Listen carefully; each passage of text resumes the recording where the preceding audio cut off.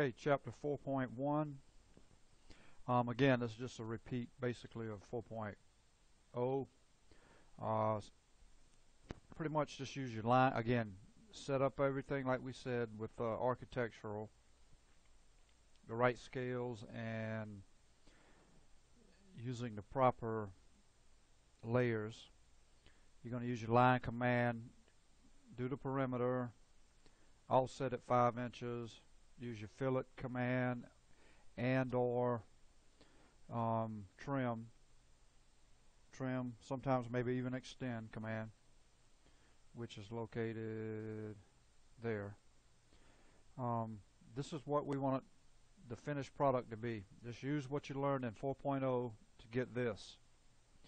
Once you're finished, create a block, go to title block, insert it here, and this is what we're looking for, and use this as a basis of your drawing to turn in this exercise.